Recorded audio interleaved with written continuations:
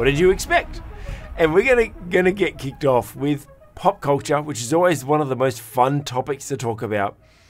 And it's probably one of the biggest, well, what did you expect? What did you expect when a creative goes on a rant? That's right. We're going to talk about our good old friend, Kanye West. Now, love him, hate him, what side of the fence you're on. I know that obviously he's grown in popularity in the Christian circles because of his latest album release, or his previous album release now. But Kanye is a hard man to pick. He's a hard man to really go, do I like him? Don't I like him?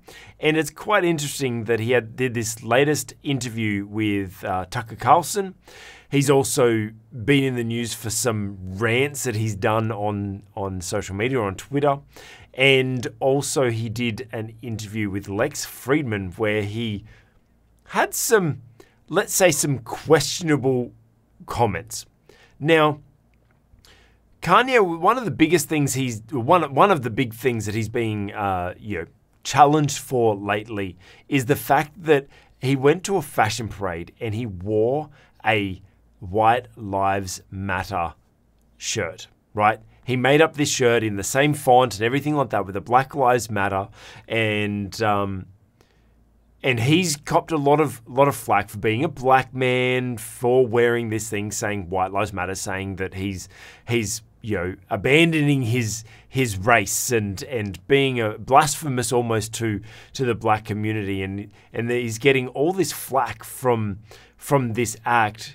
And I want to address it. There's a couple of things within this interview that I kind of feel like we should address, but just addressing this first and foremost, I think that it's quite interesting that while we don't want to get too political, it's interesting that all what he's doing is he's highlighting almost the hypocrisy in the fact that when people had Black Lives Matters t-shirt, the other side of the fence were going, oh yeah, but white lives matter too, and all lives matter, and that's it. But now he's saying the white lives matter, it's this whole controversy on the other side of like, well, you're discrediting the Black Lives Matter and everything like that. So, Dr. Rod, what's your take on taking this controversial stand against something that is,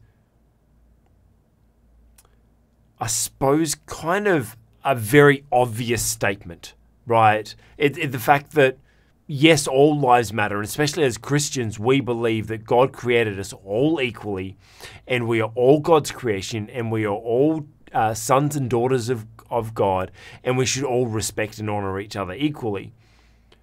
What's your take on him making this quite controversial stand? Well, all I can say is if that's what God told him to do, good on him. Yes.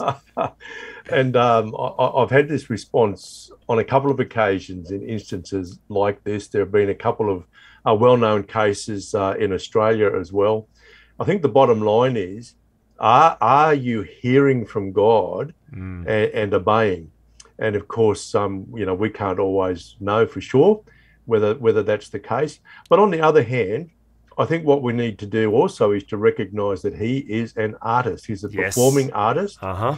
And so this is how he communicates. Yeah. And often performing artists use the technique of hyperbole or exaggeration, if you like. That's good. And so I think it's fair enough for us to take this as an exaggerated statement made, because he fundamentally does believe that there is, a Christian principle. And it's the most fundamental Christian principle, actually, that says every human being is valuable. Every human being matters because every human being was created by and is loved by God. Yeah. Now, different people will have different ways of expressing that. I think we should be fairly careful about making judgments on other Christians in terms of how they interact. He has obviously a very large public profile, And so, people like Tucker Carlson are going to interview him. They're not going to interview me. Yeah. Not yet. And so, not yet. One day. But on the other hand, he needs to be wise in the way in which he approaches it. And I think one of the things you're alluding to is that, well, you might hear from God, you might obey as well, but you also need wisdom. Yeah, that's good. And obviously on our theme today is like, well, what did you expect? What do you expect when a creative goes on a rant? And that kind of leads me into more on his actual interview. There was some controversial things within that. But if you watch the interview, and there's bits out there and there's bits that they've cut out and everything like that, but if you watch it, it almost seems like the rantings of a crazy man, and that's something that they've challenged him with, and everyone's having a go because he's obviously admitted to some mental challenges, to bipolar and all those sorts of things, and everyone's like, oh, but it's this rantings of a crazy man. No, but if you actually look at it, he is a creative, he's an artist. He's not only is he a musician and a recording artist, not only is he a producer, he's also a fashion designer, and all of these things actually show that he's not just a musician, and he's not just a fashion designer. He is a true artistic. Because some people are really good at a musician, some people are really good at painting, some are really good at fashion, but he's just this artist. And I don't know if you've ever known an artist, but they think very differently. Their perspective of things is, and you kind of see in this interview, you can, rather than seeing rantings of a crazy man, you go, well, what do you expect? He's an artist. He's an artistic person that's kind of trying to put words to these thoughts, and because he's probably got a million thoughts running through his mind every minute.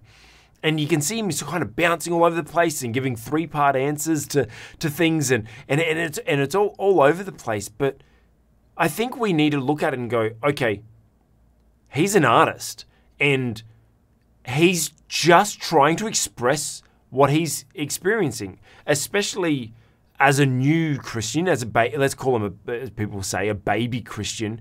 He's only recently come back to faith and kind of discovering what that all means. And he's actually spending a lot of time researching and studying the Bible, which is good on him. But he's thinking out loud.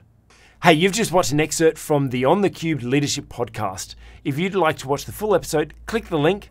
And hey, we would love it if you would consider subscribing to watch more faith-based leadership content.